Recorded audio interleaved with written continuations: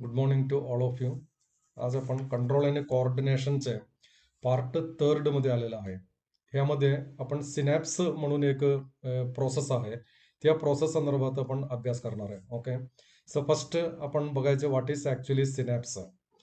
So synapse is a microscopic junction आहे. It is a microscopic junction. So this junction present at which place that is a problem. So it is a microscopic junction. And this microscopic junction present between the two neurons. So what are the two neurons? It is present between the two neurons. Okay, junction between two microscopic junction between two neurons. Neuron is the unit of the nervous system. Okay, neurons. Suppose this is one of the neuron. Okay, so this is the one of the neuron, and a neuron have the long axon. This is the axon. The axon having the telodendron. Okay, and a new neuron is starting from this point. So the new neuron starting from the dendrite. This is the dendrite. Okay, this is the dendron. And this is the another dendron and dendrite, etc. So many dendron and dendrite will be present there. This is another dendron and dendrite. And finally it is the cytone. This is the cytone, and from the cytone again one axon is arising. So this gap actually present, the junction actually present between the one neuron axon, so the axon of the one neuron and the dendrite of the another neuron. So this microscopic junction present between what is the end of the axon of the one neuron and the dendrite of the another neuron. Okay, that microscopic junction is known as what is, that is the synapse. Okay, so the microscopic junction between the neurons, that is the between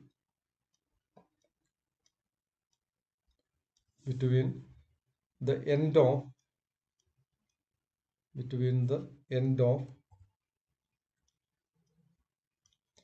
axon of one neuron,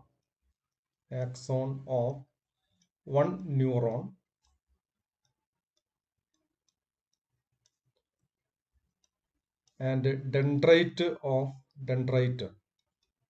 of another neuron.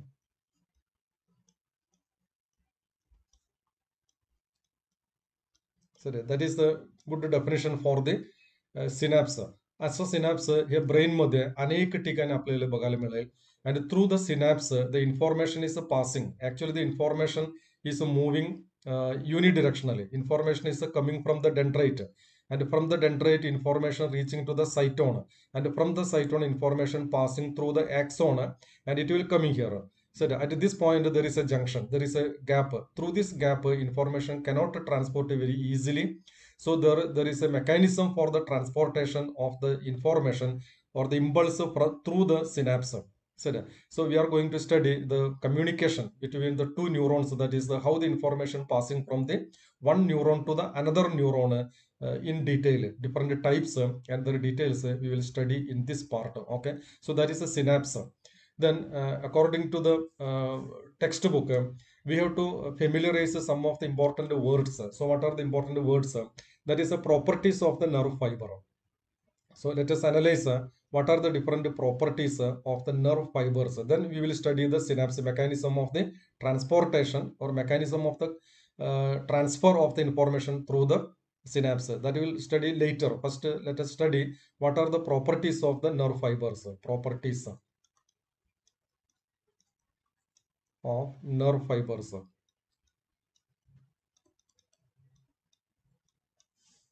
So the different properties of the nerve fibers are: number one, first property, that is known as the excitability. So we already explained this point, excitability. It is the main properties of the neurons. Conductivity and excitability are the two properties of the nerve fibers. So excitability. So what is actually excitability? It is also known as the irritability.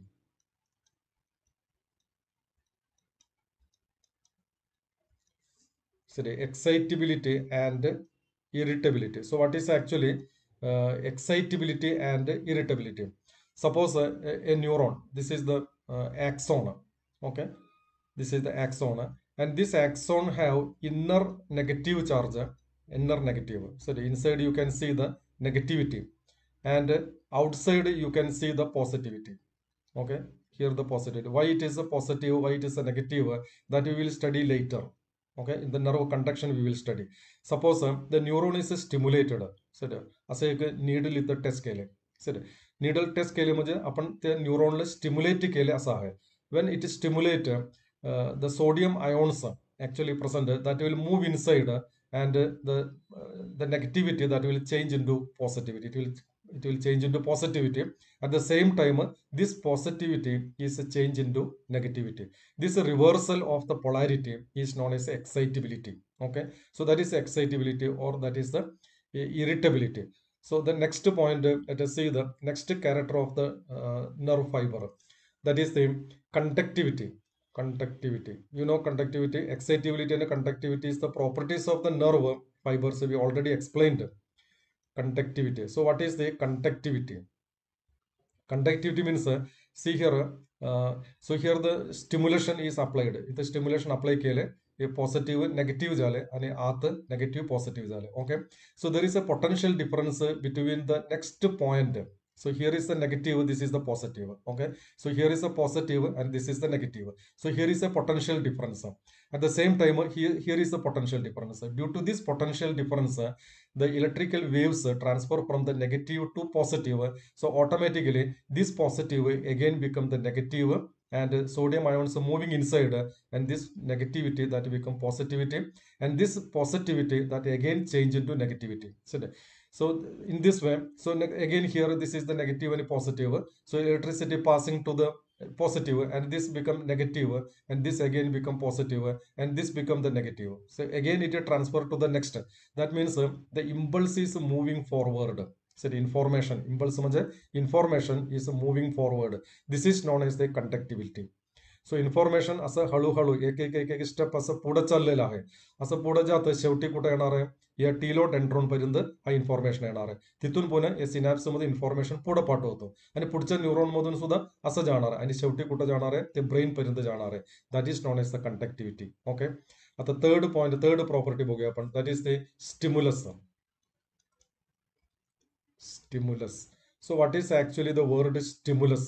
Stimulus means any external change or internal change. Any external or internal, external or internal change in the environment.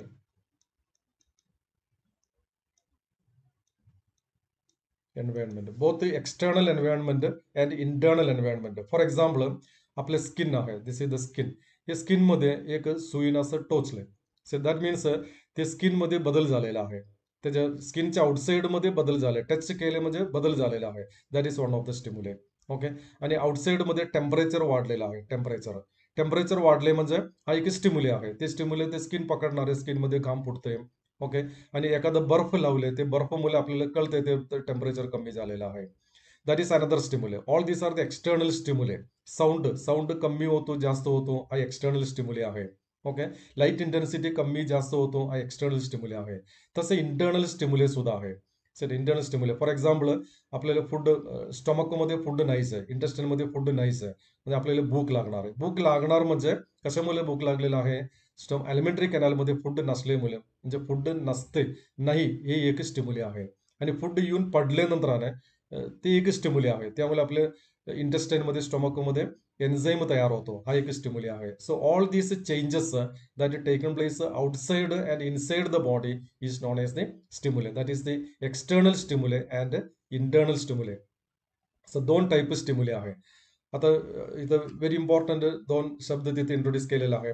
That is a minimal स्टिम्युले, minimal threshold स्टिम्युले, and आधी आपण threshold स्टिम्युले बघूया. Threshold स्टिम्युले. So what is the threshold स्टिम्युले? Stimulus is the plural, stimulus is the singular. Okay, threshold stimuli. Threshold stimuli means so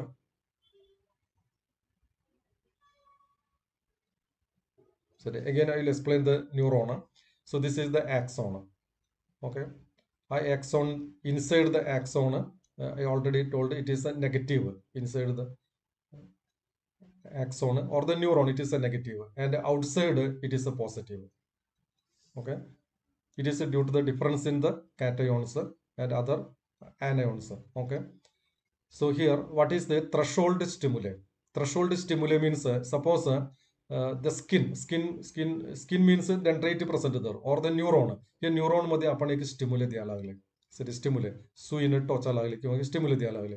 हे स्टिम्युले एकदम बारीक आहे, तिथं touch केले नाही तर इतकं बारीक आपण स्टिम्युले द्यायला लागले. त्यामुळे काय होणार आहे, हे सोडियम आत जाणार नाही, हे पॉझिटिव्हिटी नेगेटिव्ह होणार नाही, आणि आतले नेगेटिव्ह पॉझिटिव्ह नाही होणार आहे. ओके, आणि पुन्हा आपण काय केलं, आणखीन जरा स्टिम्युले द्यायला लागले, जरा जोरात, तरी सुद्धा हे पॉझिटिव्ह नेगेटिव्ह होत नाही आणि नेगेटिव्ह पॉझिटिव्ह होत नाही. ओके, पुन्हा काय केलं आपण, आपण जरा जोरात, पुन्हा जरा जास्त जोरात हे स्टिम्युले द्यायला लागले, म्हणजे सुईने टोचा लागले, आणि त्यावेळेला तुम्हाला दिसतंय इमिडिएटली हे पॉझिटिव्ह बिकम नेगेटिव्ह आणि negative become positive. Sir, so means एकदम बारीक आपण जर दिले ते स्टिम्युलस होणार नाही, आणखीन जरा वाढवले तरी होत नाही, म्हणजे एकदम जास्त जर द्यायला लागले मग ते पॉझिटिव्ह नेगेटिव्ह नेगेटिव्ह पॉझिटिव्ह होतं, म्हणजे कंडक्टिव्हिटी सुरू होतं, एक्साइटेबिलिटी सुरू होतं. म्हणजे नर्व एक्साइटेबल होण्यासाठी एक मिनिमम स्टिम्युलेची गरज आहे.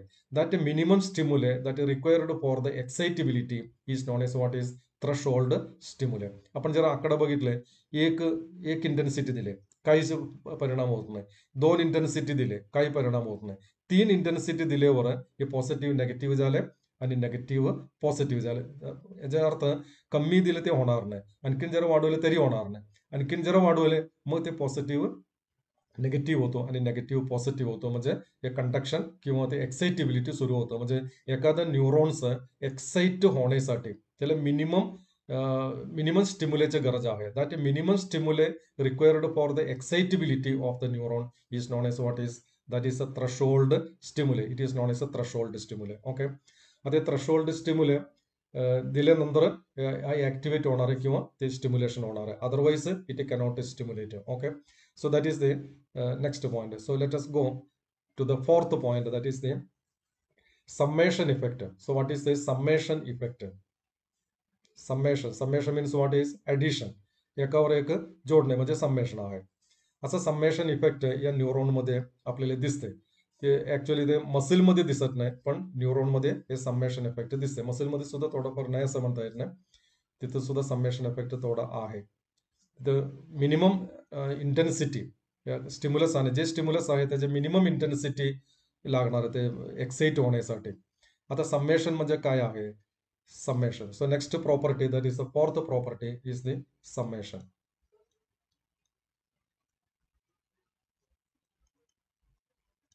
Summation effect.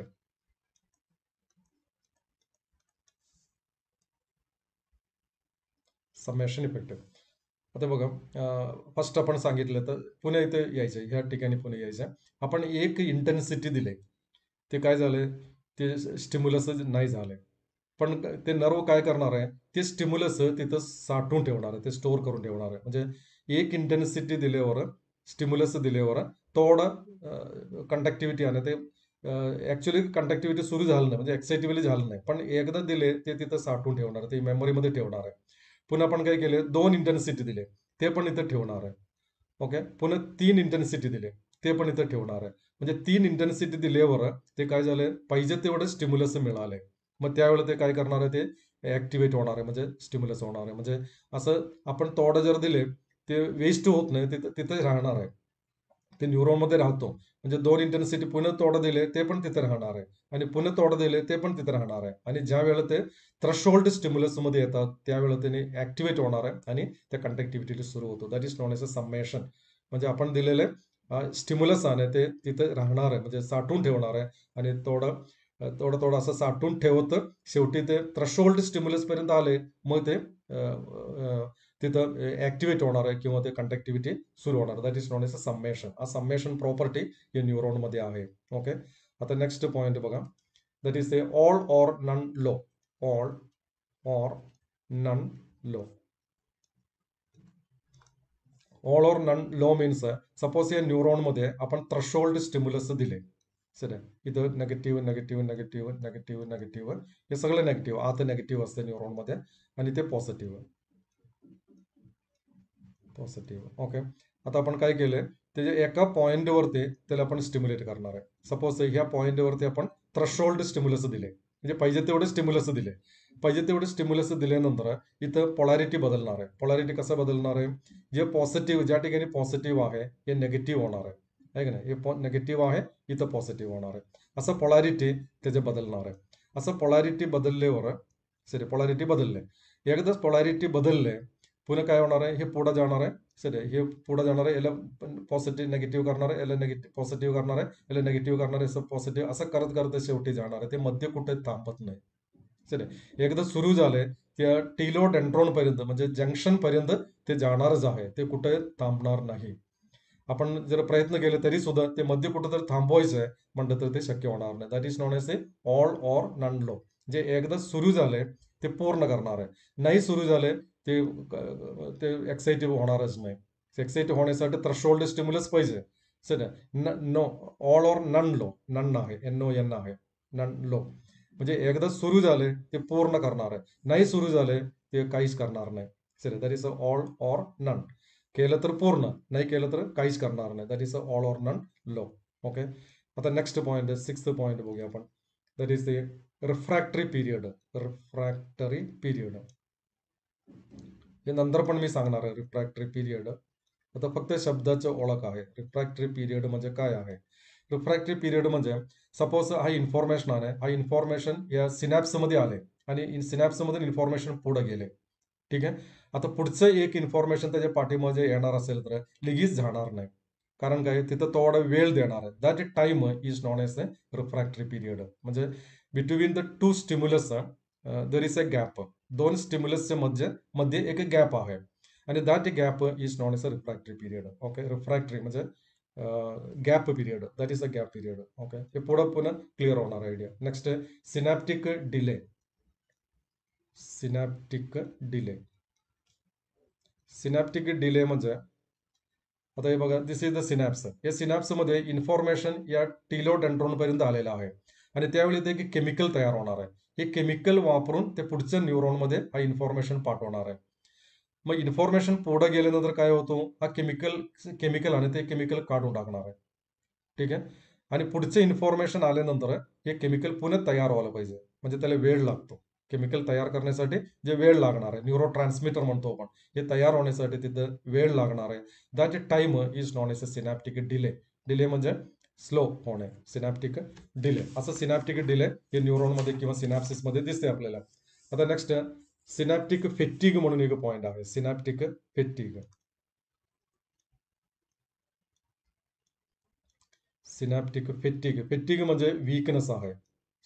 सपोज ह्या सिनॅप्स मधून आपण अनेक इम्पल्स पुढे पाठवा लागले.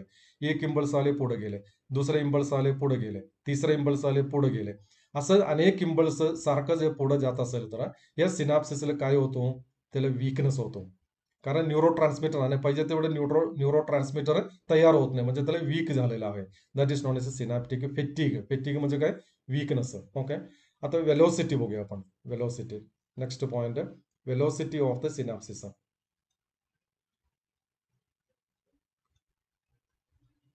वेलोसिटी माहिती आहे तुम्हाला फिजिक्स मध्ये अभ्यास केलेला वेलोसिटी वगैरे म्हणजे काय आहे? हा velocity it is the speed of the transmission of the conduction of the nerve impulse along the axon. Axon मधून या इन्फॉर्मेशन आता मी सांगितलं ना हे पुढे जाणार आहे ते पुढे जाणार आहे असं पुढे जाण्याचे जे स्पीड आहे त्याला म्हणायचं आपण वेलोसिटी. कंडक्टिव्हिटी कंडक्शन होण्यासाठी त्याचे स्पीड ठरलेलं आहे. सर आणि for example in the involuntary sir नसेल तर इम्पल्स थिक नर्व मध्ये जर नर्वचं थिकनेस जास्त असेल तर थिक अँड लॉंग नर्व मध्ये स्पीड जास्त आहे. थिक अँड लॉंग नर्व त्यामध्ये स्पीड जास्त आहे. मोर स्पीड और फास्ट म्हणायचं स्पीड जास्त आहे. सॉरी हे काय ते याचे पॉइंट काय? थिकनेस जास्त असं थिकनेस जास्त नर्वचं थिकनेस जास्त आहे आणि त्याची लांबी जास्त असेल तर हे स्पीड जास्त असणार आहे. Okay. So transmit impulse higher in the long and thick nerve मध्ये जास्त आहे. तसंच आहे. It is a higher in होमिओथर्मिक animal. होमिओथर्मिक animal म्हणजे होमिओथर्मिक म्हणजे बॉडी टेम्परेचर मेंटेन करणारे प्राणी. होमिओथर्मिक ॲनिमल. Warm blooded animal. हे वॉर्म ब्लडेड ॲनिमल म्हणजे स्पीड जास्त आहे, म्हणजे फास्ट आहे. ओके, स्पीड जास्त आहे, फास्ट आहे. It is higher in the दन पोईकुलत कोल्ड ब्लडेड ॲनिमलपेक्षा यामध्ये फास्ट आहे. Okay, higher in the voluntary fibre. जे वॉलंटरी फायबर आहे, वॉलंटरी म्हणजे ऐच्छिक, वॉलंटरी फायबर्स म्हणजे हातावरती वर आलेले फायबर, त्याला वॉलंटरी फायबर म्हणतो आपण. हे वॉलंटरी फायबरमध्ये त्याचे स्पीड आहे 100 to 100 मीटर पर सेकंड आहे. मीटर पर सेकंड. ओके, वॉलंटरी नर्वमध्ये जे वॉलंटरी नर्व आहे त्यामध्ये 100 to 120 मीटर पर सेकंड. आणि ऑटोनॉमिक नर्व किंवा इनवॉलंटरी नर्व असेल तर इनवॉलंटरी म्हणजे अनैच्छिक इनवॉलंटरी. इनवॉलंटरी नर्व असेल तर त्याची स्पीड किती कमी झालं बघा, 10 पटीने कमी झालेले. 10 to 20 मीटर पर सेकंड मध्ये कमी झालं, इतकं कमी असतं. Okay, similarly it is faster in the medullated nerve. जे मेडुलेटेड नर्व आहे त्यामध्ये फास्ट आहे. मेडुलेटेड माहिती आहे आपल्याला, मेडुलेटेड आणि नॉन मेडुलेटेड. मेडुलेटेड मध्ये फास्ट, सध्या स्पीड जास्त आहे. सध्या असं वेलोसिटी मध्ये फरक पडतो. होमिओ थिक आणि लॉंग असेल तर जास्त, होमिओथर्मिक मध्ये जास्त, पोइक्लोथर्मिक मध्ये कोल्ड ब्लडेड मध्ये कमी, वॉलंटरी नर्व मध्ये जास्त, इनवॉलंटरी मध्ये कमी, मेडुलेटेड मध्ये जास्त, नॉन मेडुलेटेड मध्ये कमी. So this R the different technical terms sir before studying the synapse. आता आपण सिनॅप्स थोडक्यात बघायचं. सिनॅप्स डेफिनेशन आपल्याकडे आहे. Synapse is the microscopic junction between the two neurons, that is the between the ॲक्सॉन आणि dendrite. दुसरं कुठेही सिनॅप्स नाही दिसणार आहे. ॲक्सॉन आणि डेंड्राइट मध्येच ते गॅप असले पाहिजे. दोन डेंड्राइटच्या मध्ये नसते, दोन ॲक्सॉनच्या मध्ये नसते, हे लक्षात ठेवायचं. That's very important. Okay, it present between the ॲक्सॉन and dendrite. That microscopic gap or the junction is known as the synapse. Definition आपण घेतलेलं आहे. आणि त्यानंतर आपण नर्व फायबरच्या काही प्रॉपर्टीज बघितलेल्या आहे. ओके, समेशन आणि थ्रेशोल्ड स्टिम्युलस असं वगैरे काही पॉईंट आपण बघितलेला आहे. आता आपण परत ते सिनॅप्सकडे यायचे. Synapse R two types. दोन टाइप सिनॅप्स आहे. So what R the two types of the synapse? So one synapse is the electrical synapse and another one is the chemical synapse. हे दोन्हीचे डिफरन्स आपण समजून घ्यायचे म्हणजे synapse clear. Okay, so first types of the synapse. Types of synapse. Okay, so there are two types of the synapse, that is the chemical synapse and mechanical synapse or the electrical synapse. Okay, आपण त्याला classification असं करूया. Electrical synapse and chemical synapse. Electrical synapse also known as the mechanical synapse.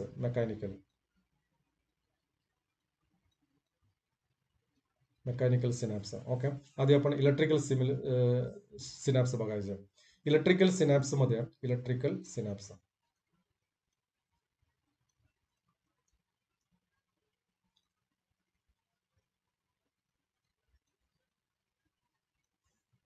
Okay, electrical synapse मध्ये ते synapse gap आहे, the gap is very very less. Electrical synapse मध्ये gap, कुठलं gap? Synapse मध्ये जंक्शन म्हटलं ना, ते gap between the two neurons gap. This gap is very very narrow. हा एक पॉइंट. तिथे गॅप आहे का हे सुद्धा आपण सांगू शकत नाही, इतकं बारीक असतं gap. Sir so gap is very narrow. आणि त्याच्या आकडा मी देतो 3.8 नॅनोमीटर आहे. Nanometre is very very low, very very less. Gap is very very narrow. 3.8 nanometre तेवढंच असणार आहे. आणि इथे इन्फॉर्मेशन पास होणार आहे, मेकॅनिकली पास होणार आहे. Why it is called mechanically pass होणार असं म्हणतो आपण, त्याचं कारण म्हणजे गॅप एकदम कमी आहे. इथं मी डायग्राम काढतो. दिस is the end of the one neuron म्हणजे ॲक्सॉन आहे. सध्या आता लक्षात ठेवायचं, इथं डायग्राम काढत असताना दिस इज द ॲक्सॉन. हे ॲक्सॉन पुढे गेल्यानंतर त्याला ब्रांच तयार होतो, बरोबर आहे का? आणि एक ब्रांच, ते ब्रांच मध्ये बारीक असं बटन सारखं दिसतंय आपल्याला. It is known as a synaptic knob. Sir हे बटन सारखं दिसतंय ना, त्याला काय म्हणायचं? Synaptic knob. सिनॅप्टिक नोब म्हणतो आपण. हे सिनॅप्टिक नोब आहे ना, त्याचे डायग्राम मी इथं काढणार आहे. इथे एक दाखवले ना, असं असं दाखवले. हे काय ऍक्च्युली सिनॅप्टिक नोब आहे, लक्षात ठेवायचं. Okay, so this is one synaptic knob. आणि त्यानंतर त्याच्या खाली काय सुरू होणार आहे, इथं डेंड्राइट सुरू होणार आहे. डेंड्राइट हे डेंड्राइटला इथं मेम्ब्रेन आहे. हे मेम्ब्रेन इथं मी दाखवणार आहे. So this is the membrane. हे डेंड्राइटचं मेम्ब्रेन आहे, हे लक्षात ठेवायचं. असं डायग्राम काढताना 2 न्यूरॉन आहे, बरोबर आहे, पण ते न्यूरॉनचं सिनॅप्टिक नोब आहे. दिस इज द सिनॅप्टिक नोब आणि दिस is the dendrite membrane. डेंड्राइटचं membrane आहे, हे लक्षात ठेवायचं. ओके, आता इथं काही गेट दिलेला आहे, इथं सॉरी जंक्शन दिलेलं आहे. इथं गॅप जंक्शन म्हणून आपण पाठीमागचं याच्यामध्ये आपण अभ्यास केला, 11वीला झाला असेल बहुतेक, याच्यामध्ये टिश्यू मध्ये झाला असेल. असं गॅप आहे इथे. Sorry this gap junction, this is known as a gap junction. Gap junction काय करणार आहे, गॅप जंक्शन कम्युनिकेशन साठी दिलेला आहे. दिस इज द गॅप जंक्शन. हा गॅप जंक्शन इथं बंद केलेला आहे बघा, पूर्णपणे बंद केलेला आहे. ओके, आणि ज्यावेळी इन्फॉर्मेशन इथंपर्यंत येतो, म्हणजे इम्पल्स इथंपर्यंत येणार आहे, हे गॅप जंक्शन ओपन करणार आहे. हे बघा, हे ओपन केलेलं आहे. इथं मी ओपन केलेलं दाखवणार आहे. हे बघा, इथं ओपन केले. ओके, हे दोन्ही मिळून एक एक जंक्शन आहे. सॉरी, आणि तिसरं बघा, हे क्लोज केलेलं आहे. क्लोज केलेलं. ओके, आणि ज्या वेळेला तो ओपन होतो, हा इन्फॉर्मेशन आहे, हे ओपन केलेलं, त्यातून हा इन्फॉर्मेशन खाली येणार आहे. हे बघा, इन्फॉर्मेशन खाली आलेलं आहे. ठीक आहे, असं हे याच्यामध्ये जे गॅप आहे ते गॅप एकदम कमी, म्हणजे ते एकदम कमी आहे का सुद्धा सांगता येईल. बघा, असं असणार ते. मी इथं तुम्हाला ते एक्सप्लेन करण्यासाठी जास्त दाखवलेलं आहे. हे असं असणार आहे. सर तिथे गॅप नाहीच आहे. सर गॅप आहे का म्हटलं तर नाही, असं आहे. इतकं बारीक गॅप असणार तिथे, आणि त्यातून इथं गॅप जंक्शन असल्यामुळे हे गॅप जंक्शन मधून हा इम्पल्स पुढे जाणार आहे. हे क्लोज्ड आहे, इथे इन्फॉर्मेशन पोहोचलंय, हे ओपन होणार आहे. ओपन झाले, त्यातून इन्फॉर्मेशन पुढे जाणार आहे. ओके, इन्फॉर्मेशन पुढे झाले, पुन्हा ते बंद होणार आहे. ओके, असं मेकॅनिकल, म्हणून त्याला मेकॅनिकल म्हणतो आपण. म्हणजे हे 2 मेम्ब्रेन आहे, हे 2 मेम्ब्रेन असं घासून आहे, म्हणून त्याला मेकॅनिकल म्हणलेलं आहे. So it is a mechanical, म्हणजे गॅप जंक्शन असल्यामुळे इलेक्ट्रिकल सिनॅप्सिस हे मेकॅनिकल स्टिम्युलस आहे. Sorry, electrical conductivity link formed. Electrical conductivity link formed. Electrical conductivity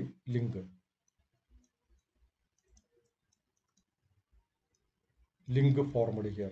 sir हे कसं असतंय, आपण एक तार असं जोडलंय आणि हे दुसरं एक तार आहे. सर त्याच्यामध्ये गॅप आपण फार कमी, म्हणजे फार कमी ठेवतो, आणि यातून इलेक्ट्रिसिटी जर पास केले, हा इलेक्ट्रिसिटी सरळ पुढे जाणार आहे. सर गॅप आहे तिथे, पण मायन्यूट, त्यातून ते इलेक्ट्रिसिटी पुढे जातात. तसं इथं हे गॅप एकदम कमी असल्यामुळे हा इलेक्ट्रिसिटी डायरेक्ट खाली कल्चर न्यूरॉन मध्ये जाणार आहे.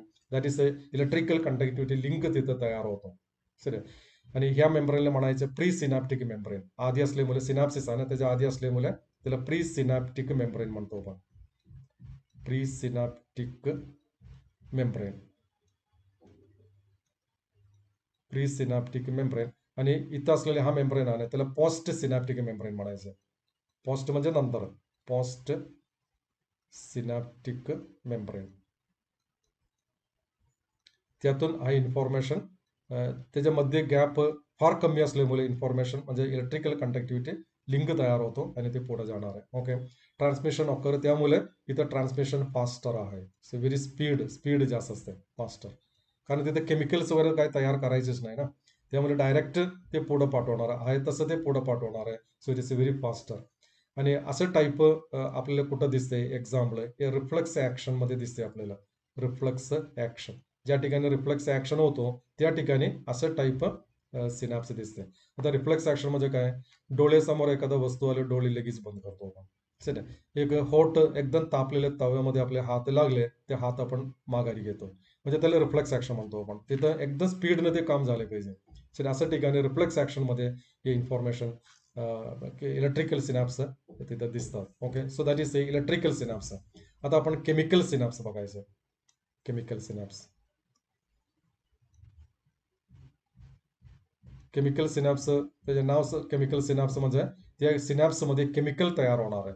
केमिकल म्हणजे काय आहे? न्यूरो हॉर्मोन आहे. असेटाइल कॉलिन, डोपामिन असं न्यूरो हॉर्मोन्स, अनेक न्यूरो हॉर्मोन आहे. हे न्यूरो हॉर्मोन त्या गॅपमध्ये तयार होणार आहे. त्याला वेळ लागणार आहे. त्यासाठी त्यामुळे केमिकल सिनॅप्स आणि स्लो असणार आहे आणि इलेक्ट्रिकल सिनॅप्स फास्ट आहे. त्याचे कारण म्हणजे तिथे केमिकल वगैरे काही तयार करायचं नाही. आहे तसं आलेलं ते इन्फॉर्मेशन आहे इलेक्ट्रिकल इम्पल्स हे डायरेक्ट खाली पाठवणार आहे विदाऊट एनी डिले. मग असे आपण म्हणले सिनॅप्टिक डिले हे केमिकल सिनॅप्समध्ये आहे, पण मेकॅनिकल सिनॅप्स, इलेक्ट्रिकल सिनॅप्समध्ये असं गॅप नसणार आहे. ओके, आता आपण अभ्यास करणार आहे केमिकल सिनॅप्स. केमिकल सिनॅप्स तुम्हाला बोर्ड 4 मार्काला प्रश्न विचारणार आहे. Okay, so chemical synapse.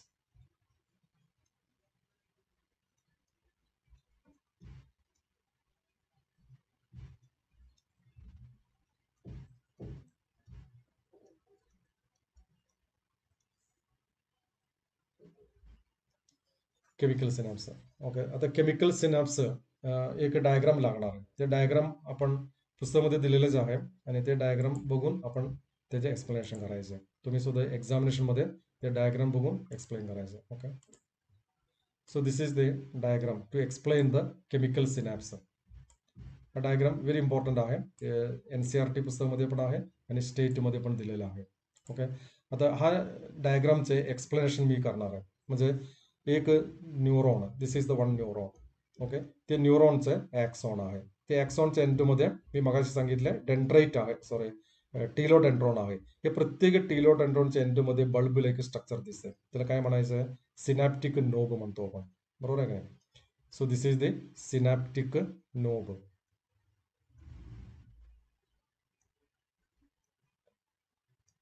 Synaptic knob. Okay, आणि त्यानंतर इथं डेंड्राइट सुरू होतो. हे dendrite, suppose this is the dendrite, आणि एक डेंड्राइट सुरू होतो. हे डेंड्राइटचे मेम्ब्रेन आहे ते. So this is the dendrite. Dendrite. आता मगाशी मी सांगितलं होतं हे सिनॅप्टिक नोब या डायग्राम मध्ये आपण काय दाखवणार आहे? Synaptic knob. So this is the synaptic knob. Okay, आणि त्याच्या खाली ते निळा कलर मध्ये दिसतंय ना, दॅट इज ऍक्च्युअली डेंड्राइट. हे डेंड्राइट आहे, लक्षात ठेवायचं. Okay, so synaptic knob, synaptic नोबचे हे मेम्ब्रेन दिसतंय ना इथे, that membrane is known as a pre synaptic membrane. Okay, इथं बघा प्री सिनॅप्टिक मेम्ब्रेन. आणि हे डेंड्राइटचे ते निळा कलर मध्ये दाखवले, that is the post synaptic membrane. हे आधी समजून घ्यायचं. हे प्री सिनॅप्टिक मेम्ब्रेन आहे आणि निळा कलर मध्ये दिसतंय हे डेंड्राइट्स आहे, that is a post synaptic membrane. Sir, so this microscopic junction present between the pre synaptic membrane and post synaptic membrane. हे दोन्हीच्या मध्ये हे गॅप आहे, दॅट इज अ सिनॅप्स. बघा इथे pre synaptic membrane, post synaptic membrane, आणि त्याच्यामध्ये जे गॅप दिसतंय त्याला आपण सिनॅप्टिक क्लफ्ट म्हणायचं. सर, हे तिन्ही मिळून तिथं सिनॅप्स तयार झालेला आहे. ओके, आता हे synaptic knob, this is a synaptic knob. हे सिनॅप्टिक नोब मध्ये आता मी तिथे लेबल करतो, दिस is the synaptic knob. So हा स्ट्रक्चर आहे, दिस इज सिनॅप्टिक नोब.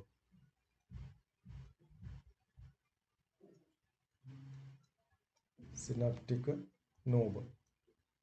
ओके, हे सिनॅप्टिक नोब मध्ये त्याच्या आत न्यूरोप्लासम असते, म्हणजे सायटोप्लासम, आणि त्यामध्ये बारीक असं बॅग लाईक स्ट्रक्चर दिसतं, पिशवीसारखं दिसतंय बघा. That is known as the synaptic vesicle. याला सिनॅप्टिक वेसिकल म्हणायचं. या सिनॅप्टिक वेसिकलमध्ये न्यूरो ट्रान्समीटर भरलेला आहे, म्हणजे एक हॉर्मोन, हे न्यूरॉन तयार करणार आहे हॉर्मोन, त्याला न्यूरो हॉर्मोन म्हणतो आपण. हे त्यामध्ये भरून ठेवलेलं आहे. ओके, आता त्याच्यामध्ये स्टेट बोर्ड पुस्तकामध्ये पुन्हा अनेक गोष्टी तिथे दाखवलेल्या आहे. दॅट इज द गेट, काही गेट कॅल्शियम चॅनल्स वर तिथं दाखवलेलं आहे. सर, आता ह्या ठिकाणी आहे इथं कॅल्शियम चॅनल आहे. सो दिस इज द, इथं मी ह्या डायग्राम मध्ये दाखवतो, दिस इज द कॅल्शियम चॅनल. हे कॅल्शियम चॅनल बंद केलेलं असते आणि गरज असेल तर ते ओपन करता येते. आता हे ओपन केलेले मी दाखवतो इथे. ओके, तसं इथं या बाजू अनेक असते, ते एक असं नाही. सर, इथं सुद्धा एक दाखवतो. हे कॅल्शियम चॅनल ओपन झालेलं आहे. सर, कॅल्शियम चॅनल बंद करता येते आणि कॅल्शियम चॅनल ओपन करता येते. ह्याला म्हणायचं calcium voltage gated calcium. Sir, this is known as the voltage. हे आपल्या NCERT मध्ये नाहीच आहे, पण स्टेट मध्ये ते दिलेलं आहे. व्होल्टेज गेटेड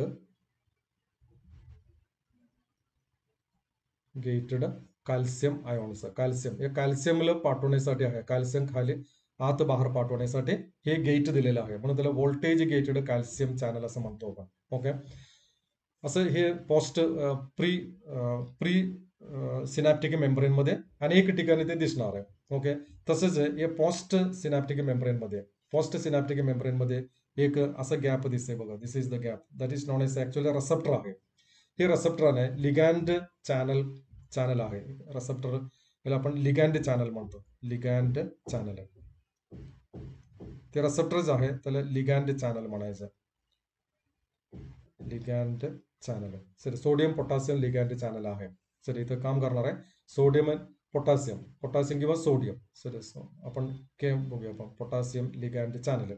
ओके, असं चॅनल्स इथे दिसते. हे प्री पोस्ट सिनॅप्टिक मेम्ब्रेन मध्ये दिसणार आहे. हे लिगॅंड चॅनल कुठं दिसणार आहे? पोस्ट सिनॅप्टिक मेम्ब्रेन मध्ये. आणि गेटेड व्होल्टेज गेटेड कॅल्शियम कुठं दिसणार आहे? हे प्री सिनॅप्टिक मेम्ब्रेन मध्ये दिसणार आहे. ओके, या वेसिकल मध्ये न्यूरो हॉर्मोन्स भरलेला आहे. इथे रिसेप्टर, हे लिगॅंड चॅनल आहे त्याला रिसेप्टर म्हणतो आपण. ओके, आता कसं प्रोसेस सुरू होतो बघायचं. इन्फॉर्मेशन मगाशी आपण सांगितलेलं ते इन्फॉर्मेशन, हा इन्फॉर्मेशन कुठून यायला लागले? असं खाली उतरलेले, म्हणजे नेगेटिव्ह पॉझिटिव्ह पॉझिटिव्ह नेगेटिव्ह असं करत करत इथंपर्यंत आलेलं आहे. इथं हा इन्फॉर्मेशन आल्यानंतर इथं उलट झालंय सर. बाहेरचं हा पॉझिटिव्ह आले ते निगेटिव्ह झाले आणि आतले निगेटिव्ह ते पॉझिटिव्ह झाले. असं होत असताना इथं कॅल्शियम आयॉन्स भरपूर आहे. आउटसाइड मध्ये आहे हे कॅल्शियम आयॉन्स भरपूर आहे. हा कॅल्शियम आयॉन्स या व्होल्टेज गेटेड चॅनल मधून ते आत येणार आहे. Calcium, this calcium is enter inside. इथं कॅल्शियम आत आले, कॅल्शियम आयॉन्स आत आले. हे कॅल्शियम आयॉन्स आत आल्यानंतर हे बघा, कॅल्शियम आयॉन्स आत आले. आत आल्यावर काय होणार आहे? हे वेसिकल आहे, हे वेसिकल हे प्री सिनॅप्टिक मेम्ब्रेनच्या जवळ जाणार आहे सर. म्हणजे इथं थांबणार नाही ते कुठं येणार आहे? ते खाली सरकणार आहे. खाली सरकून ते इथंपर्यंत येणार आहे. या ठिकाणी इथे येणार ते सर. इथं आल्यानंतर काय होतो? त्याच्या आतले जे कंटेंट्स आहे, म्हणजे ते न्यूरो हॉर्मोन्स आहे ना, हे न्यूरो हॉर्मोन्स हे बाहेर जाणार आहे. Neuro hormones bye exocytosis, that method is known as exocytosis. म्हणजे सेल मधून बाहेर जाणे, त्याला एक्सोसाइटोसिस म्हणतो आपण सर. असा मेम्ब्रेन आहे. या मेम्ब्रेन मध्ये हे सिनॅप्टिक वेसिकल आले. वेसिकल आल्यानंतर पुन्हा काय होतो? त्यातले जे कंटेंट्स आहे ते कंटेंट्स बाहेर काढायचे. त्यासाठी हे सिनॅप्टिक मेम्ब्रेन आले, प्री सिनॅप्टिक मेम्ब्रेन हे असं वागते सर. असं होणार आहे. असं झाल्यामुळे त्याच्या आत असलेले ते कंटेंट्स न्यूरो हॉर्मोन्स आहे या गॅप मध्ये क्लफ्ट मध्ये पडणार आहे. ते बघा इथं क्लफ्ट मध्ये हा कंटेंट्स न्यूरो हॉर्मोन्स हे क्लफ्ट मध्ये पडलेला आहे, सिनॅप्स मध्ये पडलेला आहे. आणि हा न्यूरो हॉर्मोन्स पकडण्यासाठी हे पोस्ट सिनॅप्टिक मेम्ब्रेन मध्ये लिगॅंड चॅनल आहे सर. लिगॅंड चॅनलच्या बाजूला तिथं रिसेप्टर्स ठेवलेलं आहे. हे रिसेप्टर या केमिकलला, हे न्यूरो हॉर्मोनला अटॅच मध्ये करून घेणार आहे. आणि थ्रू द लिगॅंड चॅनल हा केमिकल्स पुढे येणार आहे, म्हणजे बाहेर डेंड्राइट मध्ये जाणार आहे. डेंड्राइट मधून ते डेंड्रॉन मध्ये जाणार आहे सर. असं गेले म्हणजे इन्फॉर्मेशन आता इथपर्यंत पोहोचलेलं आहे. पुन्हा ते डेंड्राइट मध्ये येणार आहे आणि नंतर ते सायटोन मध्ये येणार आहे. सायटोन मधून पुन्हा कुठे जाणार आहे? ऍक्सॉन, ऍक्सॉन मधून पुन्हा पुढे जाणार. असं इन्फॉर्मेशन इथून ते पाठवणार आहे सर. ह्या गॅप मधून असं पुढे जातात. That is a chemical synapse.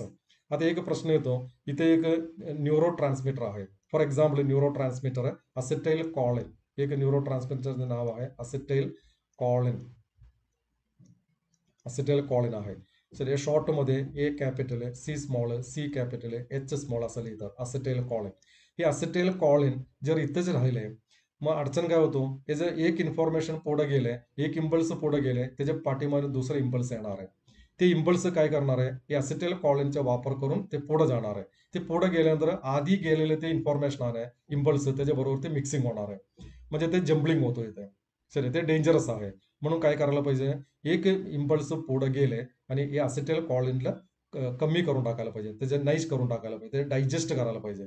ते डायजेस्ट करण्यासाठी एक एन्झाईम दिलेला आहे, दॅट इज ते आता हे बघा असेटाइल कॉलिन, असेटाइल कॉलिन. आणि एक एन्झाईम दिलेलं आहे, ते एन्झाईमचं नाव आहे असेटाइल कॉलिन एस्टरेस सर. एस्टरेस म्हणून एक एन्झाईम आहे. हा एन्झाईम वापरून हे असेटाइल कॉलिनला काय करणार आहे? असेटाइल कॉलिनला कट करून टाकणार आहे किंवा त्याला हायड्रोलाइज करणार आहे. हायड्रोलाइज केल्यानंतर तिथं असेटाइल आणि कॉलिन, असेटाइल प्लस कॉलिन तयार होतो सर. त्यामुळे काय होतो? हे जे मागणं येणार ते इन्फॉर्मेशन आहे पुन्हा पुढे जाणार नाही. पुन्हा पुढे जाण्यासाठी काय करावं लागणार आहे? असेटाइल कॉलिन, असेटाइल कॉलिन तयार करावं लागणार आहे त्याला, that is the delay शരി असिटिल Colin तयार केले इन्फॉर्मेशन पुढे गेले लगेच असिटिल कॉलिन एस्टरेस वापरून ते तोडून टाकले आणि पुन्हा नवीन इन्फॉर्मेशन आले त्याला वेळ लागतो आणि पुन्हा असिटिल कॉलिन तयार होणार अशा पद्धतीनं हा इन्फॉर्मेशन असं पुढे जाणार आहे okay so that is the chemical synapse आता आपण बघितले केमिकल सिनॅप्स आणि इलेक्ट्रिकल सिनॅप्स हे दोन्ही आपण बघितलेले आणि in the next class lecture we can explain the transmission of the nerve impulse okay इथं आपण ह्या लेक्चर इथं थांबवायचं